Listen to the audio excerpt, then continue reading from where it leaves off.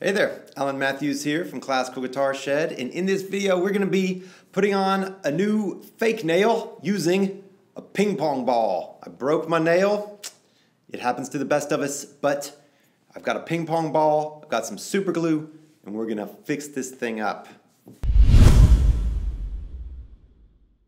So before we start, I'm going to give my nail a nice clean here, just because we have to live with it for a while. And so we'll just give it a nice clean. We'll also tidy it up so there's no hangnails or anything like that. This is a pretty clean break. So, and I've already polished it up nicely. So then we're going to take the ping pong ball. Now within this ping pong ball, there is a halfway ridge around it.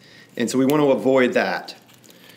And so what I'm going to do is, I'm going to take my nail, I'm going to stick it on there and have it hang over on both sides. So we don't want to put it directly up into the corner, but let it hang over because we're just going to trim that. So get a nice amount, and then we're going to cut a big triangle.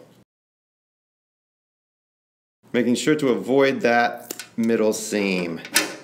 So now we have a triangle. And what we're going to do, super gluing this up underneath the nail, is we want it to curve a little bit on this bottom edge so that it really nests in there. So I'm going to take this and I'm going to curve it just a little bit. Like that. So now it's curved, I can go it in there. Now my nail goes like this, right? There's a big wave in the nail, but we're just gonna smooth that out. If we need to, we can give just a little bit of a curve here like this to get that ping pong ball settled in there. And so now what we're gonna do is we're gonna take our super glue and put a layer of, over the paper, put a layer of super glue on both sides, just around that edge. And then we're going to jam it in there, and we're going to press it and hold it. So press it up against the nail so that it is flush with the nail, and sticking it way down in there. This may hurt. I mean, we are super gluing something to the quick of under our nail, so it very well may hurt. But, oh, the price we pay for our art. So then we hold it there until it dries. We can blow on it, stick it in front of a fan, anything we need to do so that it's there until it dries. So now this is set up here, and so we have this nail.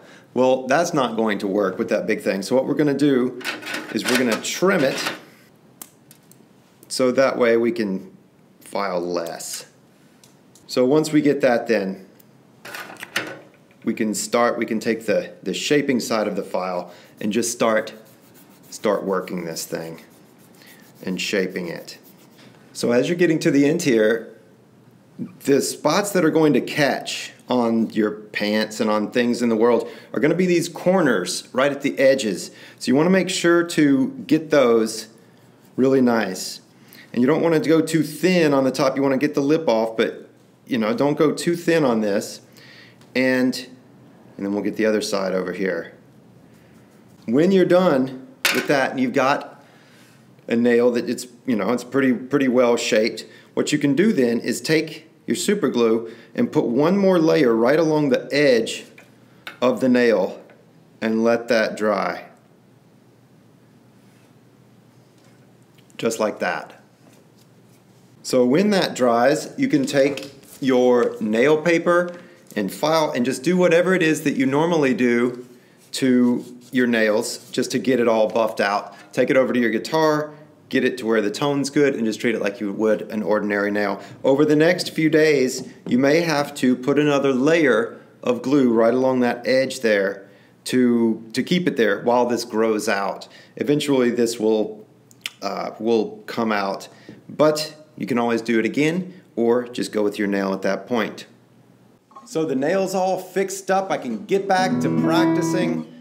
And you might find that your fake nail sounds even better than your normal real nails. And if that's the case, then just enjoy it while it lasts. But ideally, you don't go around breaking your nails just so that you'll have the excuse to put on a ping pong ball.